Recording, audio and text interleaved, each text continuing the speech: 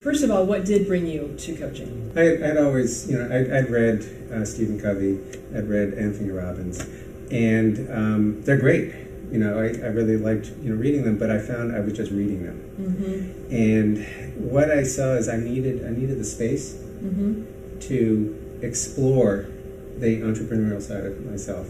And also I needed accountability. When I was reading Stephen Covey, he wasn't there on the other line saying, Adam, make sure you follow through. Right. So that's really those two things I was looking for.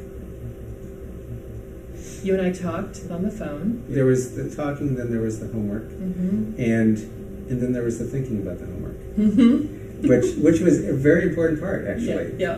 Because you'd send me an email, or I'd write it down, whatever. So I knew what it was, right. And then there was the hope. I mean, it's the whole process. Okay, I'm thinking, what am I going to do with that homework? And then actually talking through either whether I did the homework or not, and the results of what I came up with. Yeah. And it was in each step was a small step for sure. Yeah. But over a span of 6 months, you got 2 or 3 small steps a month. That's a lot of steps. A lot of steps. Well, I got both what I was looking for. I got the space to actually try on the mantle of entrepreneurship. I've been an entrepreneur most of my life, but I've been working for another company for about 3-4 years, and I was hesitant to go out and do it again. There was fear. There was a number of things, right. And what it did is give me a little dry run of trying it on, seeing how it felt, and that's what it did. Yeah. And if you said that there was one maybe unexpected bonus you got as a result of doing this?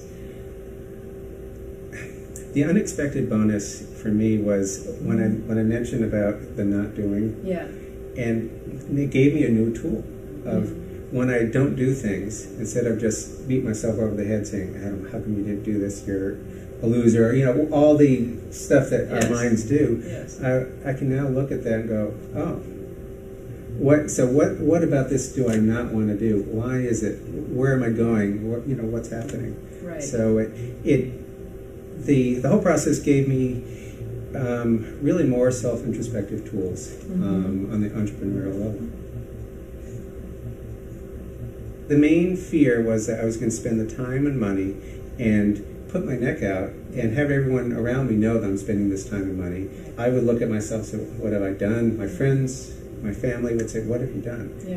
And when I put that fear aside, then I was able to move forward and work with you.